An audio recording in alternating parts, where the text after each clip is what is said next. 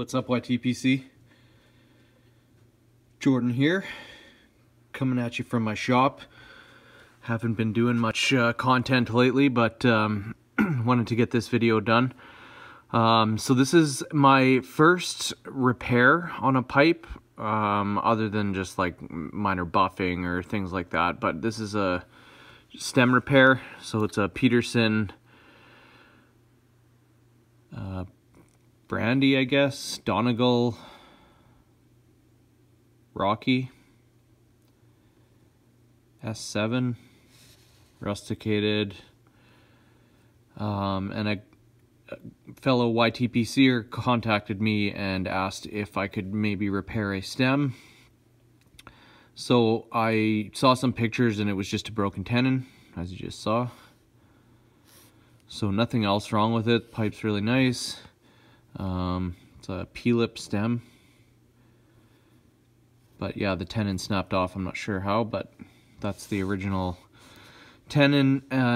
So he wanted a fishtail bit similar to what this was, I guess. So I did my best to match size and shape, but I did a standard bit. So here is the new tenon, or new mouthpiece with tenon. Fits really nice. Sorry, fingerprints everywhere on it, but yeah, I managed to do a P-lip, and the size and shape almost identical. A little bit wider on this one, just so that I could fit the slot, and it's tapered like my standard ones. But yeah, that's my first repair on a, I guess, professional pipe. Worked out really well. Tenon's nice and snug, but nothing crazy. So that's the first repair or new mouthpiece I've made for an existing pipe. So I was gonna try and attempt fixing this by cutting this smooth and inserting another tenon, but I'm not sure if that's, I don't know, it might go really bad and I might break this. So just to keep this mostly intact, I just decided to make a brand new stem. And like I said, he wanted kind of a fishtail mouthpiece, and it's the same thickness, or as close as I could get. It might be a bit thinner. The button's nice and thin. All similar stuff, just so I could get it to a similar comfortability for the person that's smoking it.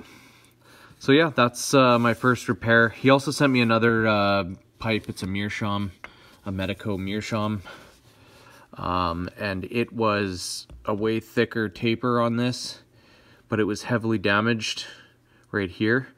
It looked like maybe somebody tried to buff it out and the buffer heated it up too much and kind of melted and wore it away really bad, but it wasn't into the draft hole yet. So I just basically sanded the other side down to match. I still have to, this isn't like an acrylic, it's like a hard plastic. And you can notice, like, I've buffed, but you can see scratches still in there. But like, you can sand for 2 hours and then buff it out and it's still, you can see scratches. So I've done a bit better on the top here, but I'm going to do a couple more coats of that. But I managed to save this stem the way it was. I cleaned up the button a bit, but it was, like I said, it wasn't into the draft hole, and it seems to be like it'll be it's pretty durable. And like I said, this is really hard plastic, so I don't know what it's made out of, but this is a reverse tenon, and I don't have a drill bit to match the tenon, so I couldn't make a new mouthpiece for this one. So I just did my best to clean it up, sand the other side even. Turned out pretty good too. So that's the second pipe that he had sent me. So that's that. Thanks for watching. Have a wonderful day. Take care. Bye-bye.